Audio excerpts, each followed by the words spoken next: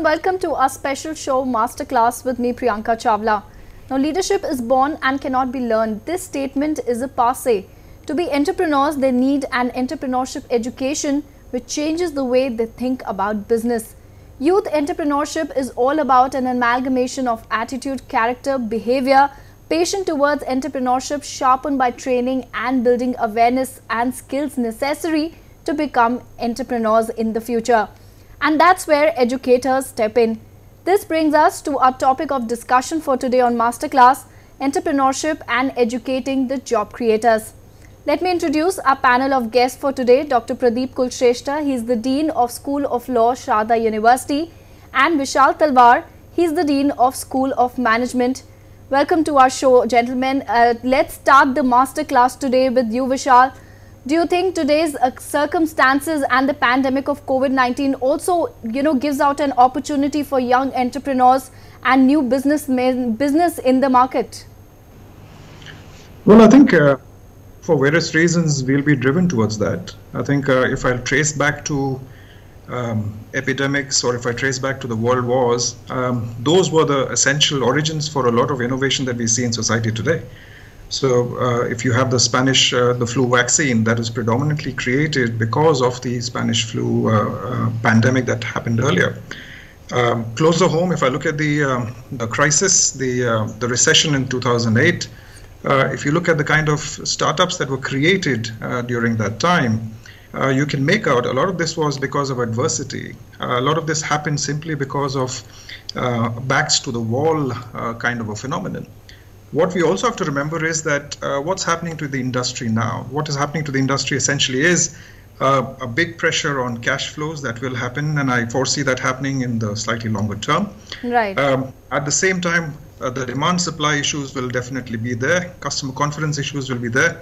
So automatically, a lot of people who intend to get into startups or thinking about self-employment, thinking about looking at unnoticed price opportunities, this is definitely a time to be able to meddle or at least look forward to being able to create jobs rather than just consume jobs. Absolutely, as you rightly said, this is the time to create jobs and rather consume jobs. Let's talk about it to Mr. Sanjeev Sethi. He's the CEO of People Connect. Mr. Sethi, would you like to add what Mr. Vishal pointed out, that it's time to be job creator and not job consumer right now? Thanks, Priyanka. And what I really wanted to comment on was that entrepreneurship will be an option which should be open to a lot of fresh graduates given the circumstances, because the job market will definitely get squeezed further given the current situation. Job creation would be a challenge, especially for larger organizations, because their cost of operations, their fixed cost is in any case very high. So I doubt if those companies would really go out and increase their workforce, because most of them would be looking at either rationalizing or really right-sizing. Now, coming to entrepreneurship, while entrepreneurship is a fairly interesting option which is available to fresh graduates. However, being an entrepreneur myself, what I would suggest is that they need to be cognizant of the fact that a lot of people want to get into entrepreneurship if they have an idea which they really want to take to the market. But the challenge is that whether that idea is workable or not, that is a big challenge. And I always, because I mentor a lot of young entrepreneurs, and I always tell them that to be an entrepreneur, you need a lot of resilience because circumstances like these would really test you. You should be willing to take calculated risks, and also you need to be very high on problem-solving skills. And one recommendation which I would like to make to a lot of entrepreneurs, or rather budding entrepreneurs, if you were to kind of call them, is that they need to test their idea not with a relative, not with a friend. You need to test it with people from the industry, because if you go to a friend or a relative, 9 times out of 10 they will say that it's a great idea, but they are not your customers, because a real customer exists out there.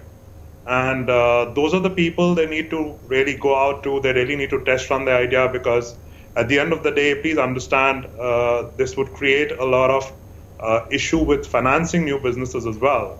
So while entrepreneurship is a very good option, you need to, however, put pen to paper, create your idea, go through a critical mode, talk to people who are entrepreneurs, get their piece of advice before you really go ahead and launch an entrepreneurship venture. So that is my take on the current situation. Absolutely. We also have a viewer, Lipika Sharma, calling from Noida. Lipika, please go ahead with your question.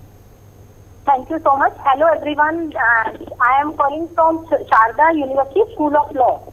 So my question is to the panel focused on law. I would like to know the opinion of the panel. Do you think that we are entering a new era of legal entrepreneurship?